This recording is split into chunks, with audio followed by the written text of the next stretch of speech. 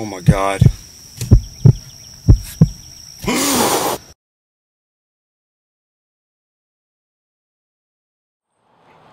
Hi guys, I'm Orry Martin, the Texas Snake Hunter, and I don't know about y'all, but anytime I hear someone say a cottonmouth chased me, that's exactly what I think of. I think of them running for their lives and jumping in their vehicle and the cottonmouth showing up inside of the vehicle with them and just killing them, their family, their dog, everyone.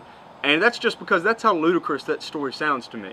Right here I'm sitting right next to a western cottonmouth that I found over here in the creek side, and these snakes are just highly misunderstood to me. So the goal of this film is to debunk some myths about them. I'm going to teach you guys some of the tales that go along with this snake, why they got it. But before we do that, I'm going to tell you a little bit about them. These guys are pit vipers in the Acheistron genus, along with copperheads, canteels. They are beautiful, heavy-bodied pit vipers, big front-facing fangs, and actually huge venom yields. These guys are not the most venomous snake here in the state of Texas, but they're definitely one you would not want to take a hit from. And rightfully so, people are scared of them because of what they can do, but the key thing is, do they do that? Do they actually come after you? Do they actually warrant the fear that has basically followed them around for a long, long time? These snakes average around 2 to 3 feet. They really don't get too big. If you find a 4 or 5 footer, it's absolutely huge, and they do happen. But most of them around this guy's size. This would be an adult for this area.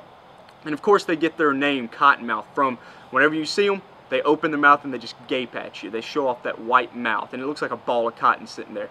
And that's usually about how far their defensive posture, defensive behavior goes. Of course, they'll rattle that tail like crazy too. It just goes all over the place. They're one of the craziest rattlers I've ever seen. Not a rattlesnake, but of course rattling their tail in agitation or just in fear. These guys are opportunistic feeders. They feed on almost anything out here. Frogs, fish make up majority of their diet, but these in this creek I've actually observed eating snakes, and apparently these eat snakes quite often because we've seen several of them eating water snakes, which is pretty dang sweet. Cottonmouths will actually eat each other too. So let's go ahead and debunk some myths about them. Myth number one, and the one most commonly heard, is cottonmouths will chase you. And I thought that one was pretty crazy, but there's only one way to really test that. Walk up to a cottonmouth, maybe put your boots by it, act like you're going to step on it, or put like in a wild situation if you were to just walk up on one, and then turn around and run. See, the key thing to be chased is you have to be running from it, and it has to be coming after you. It's not coming towards you that is chasing. It's not any of that. He has to run after you when you try to leave. That is chasing. He has to pursue you. So we're going to see and test if he will actually do that. Alright guys, chasing time. What I'm going to do is I'm going to entice this cottonmouth right down there, and then we're going to film if he's going to chase me. So pray for me, because this may very well be my last film. So let's go ahead and film me. Let's see. All right, cottonmouth. All right, this is gonna be quick. Boom, boom, boom, boom, boom, boom. Oh my gosh, I'm walking down the trail. I'm stepping by the cottonmouth. Run. Oh dang, tripped on a log. All right. I do not see a cottonmouth behind me at all, and I ran a pretty considerable distance. If this guy would have chased me, he should be right behind me. And he's right back where I left him. This is strange. He was supposed to chase me.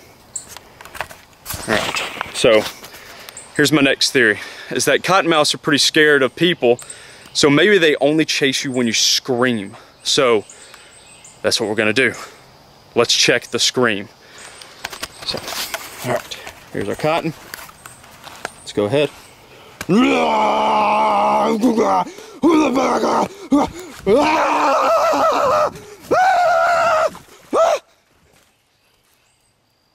All right.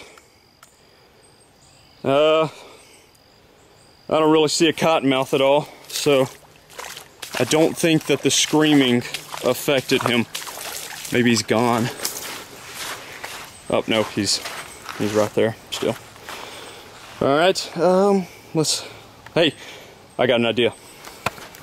So sometimes people tend to get a little bit more scared whenever they see a snake, and they end up screaming like a girl. So I'm gonna have to alter my voice pitch a little bit and see if I can get a high-pitched scream going on. And my mom's here, so maybe she can scream too while I'm stomping, and then I'll do a high-pitched girl scream, like, hold on. Ah! That's about the best I got. So you guys are just gonna have to deal with that, okay? So let's go ahead. Cottonmouth. Let's get some zoom in.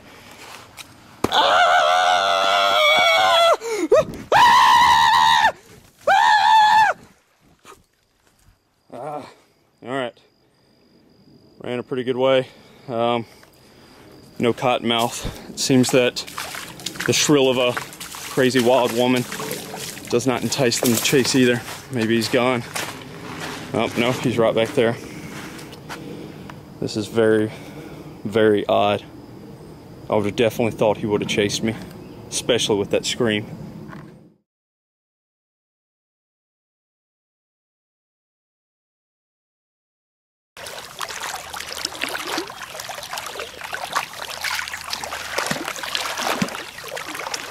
This is about the only way you'll get a cottonmouth to chase you. Just get one to float downstream towards you. Yeah, I don't think he chased me as much as people would hope he did.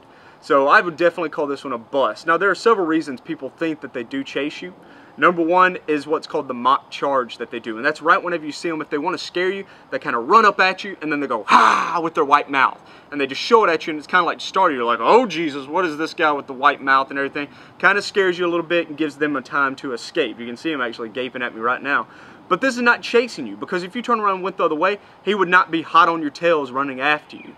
Another reason people think these guys chase them is because they're commonly encountered along these creek sides. And generally when people walk by them, they're in between the cottonmouth and his home. So he wants to go to the water and or a hole and or a hiding spot that he has commonly trekked or tracked across, and that's the direction he's going to go. And so you are standing between him and his hiding spot. So that cottonmouth is going to come bolting right in your direction. It's not chasing after you. I've actually had several of them come bolting at me, and all I do is just stand still. They go right over my boot, right in between my legs, or just right past me to get to wherever it is they're trying to go. Again, not chasing. Some people think that cottonmouths are chasing them just because they come to them while they're fishing. Remember, if you're fishing, you're pulling in dead or hurt fish or blood. You know, the smell of fish is in the air, and that's what these guys eat. They're coming after that, and they can be quite curious snakes. It's not chasing. So these guys are definitely not chasers. They're not any means going to run after you whatsoever. Myth number 2. Cottonmouths are extremely aggressive. Well, there's really only one way to test that. To be aggressive, they have to want to try and kill me. And want to try and kill me meaning that they will bite me when given the chance. Like, there's no ifs, ands, or buts about it. You don't even have to press them on. These guys will just bite you. And so we'll test that by putting our boot around them, by them, act like we're walking up on them. We'll do several tests to see how much it actually takes to get a cottonmouth to bite you. Because if they're aggressive, they'll bite me on the first run through. If they're not aggressive, it's going to take some prod, and maybe they may never even bite me. Who knows? We'll see.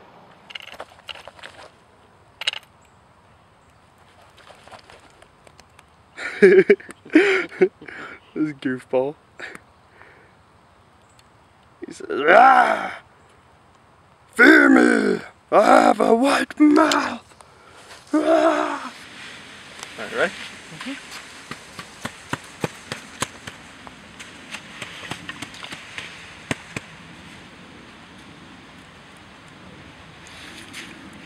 Can you see that I'm stepping on him?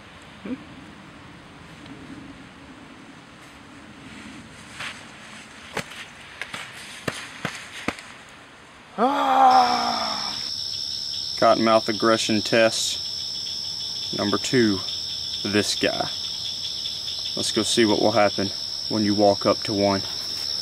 Alright, buddy, I'm coming your way. I'm a big, dangerous guy. I'm gonna get you. I'm gonna get you. Boot. Boot. Boot. Boot, boot, boot, boot. I'm actually holding his tail, keeping him from leaving. Man, he almost chased me, but luckily I survived. Cottonmouth aggression test number 3. Now this girl's pretty aggravated because I just tongued her and put her up on shore. Let's see what she does. Stomp.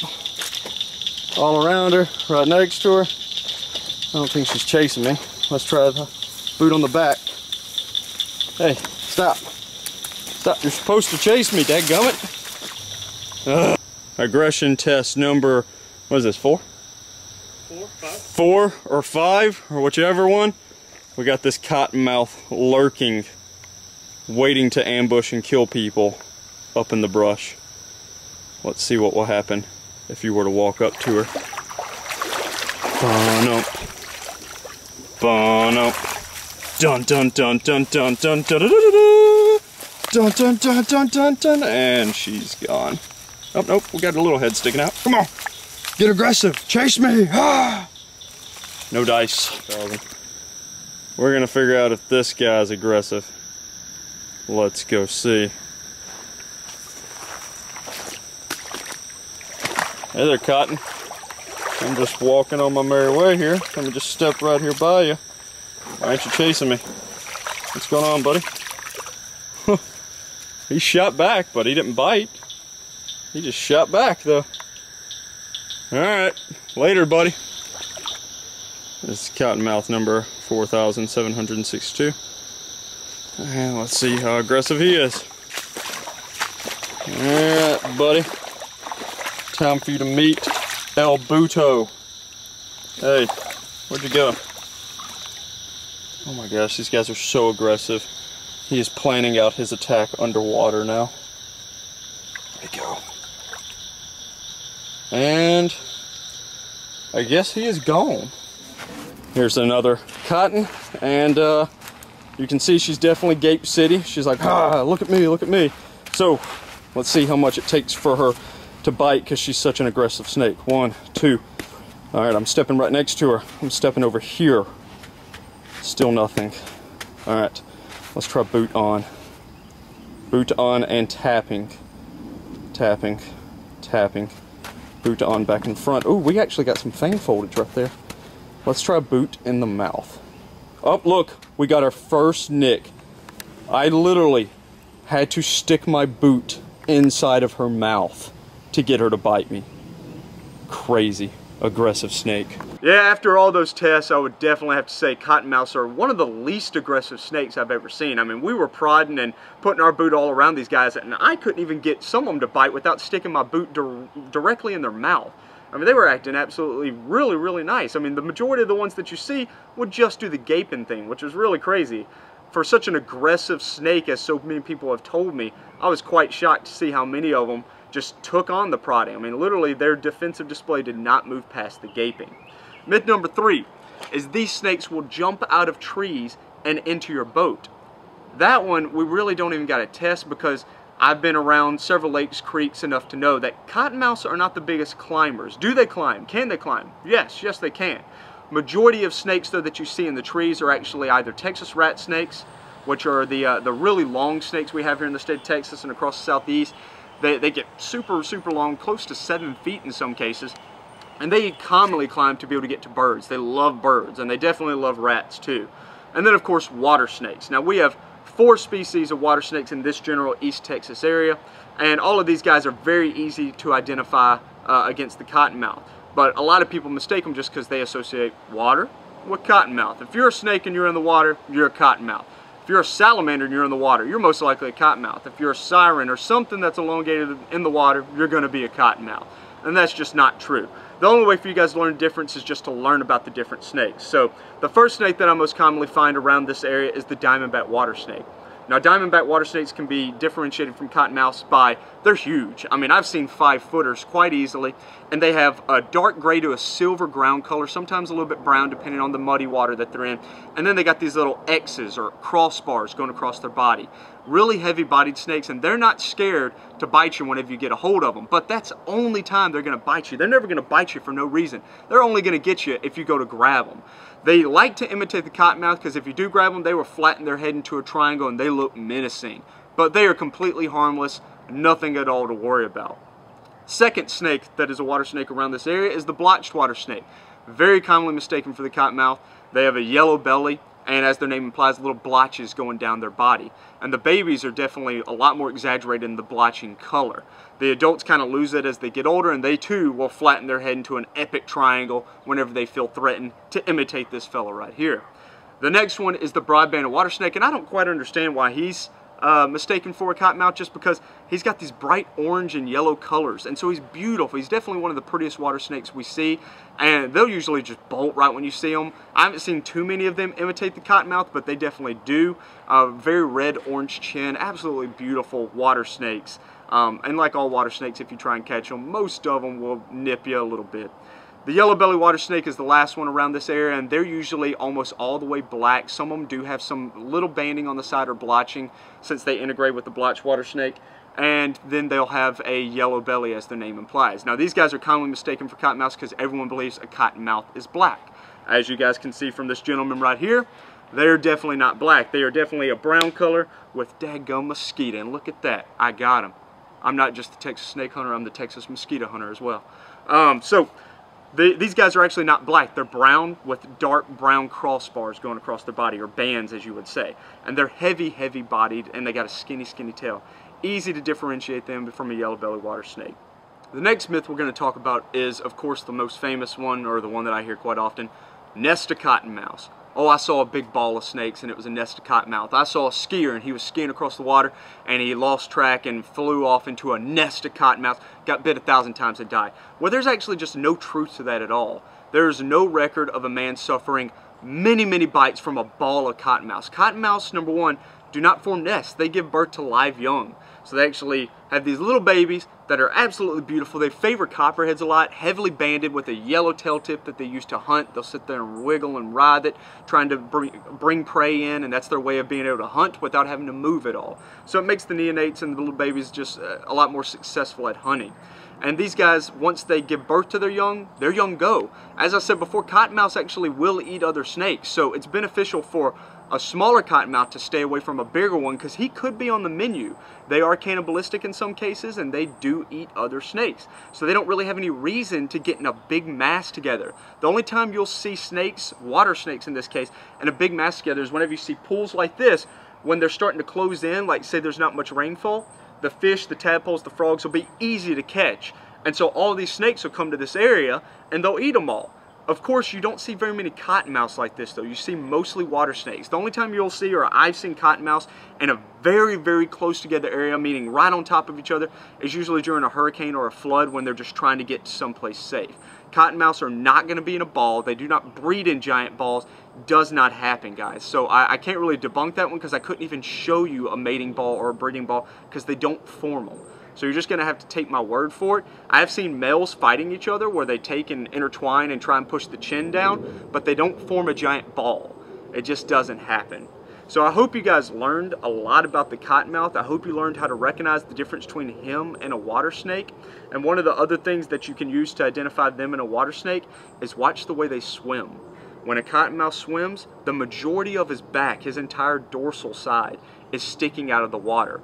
Very easy to see. Even from a long ways away, you can see the cottonmouth just trekking across the water. His entire body will be out. Whereas water snakes, their head is out, maybe a little bit of the back, but the majority of the body will be underwater, and they commonly do not hold their head near as high up above the water as a cottonmouth. Very easy to distinguish them while they're swimming. I got to praise God for this snake. Absolutely love cottonmouths. They're such a joy to be around, fun to work with because they are pretty laid back in my opinion. Please don't try any of this. Don't go stepping on cottonmouths. If you see one, simply take a step back, walk away, and you'll be just fine. Thank you guys very much for watching.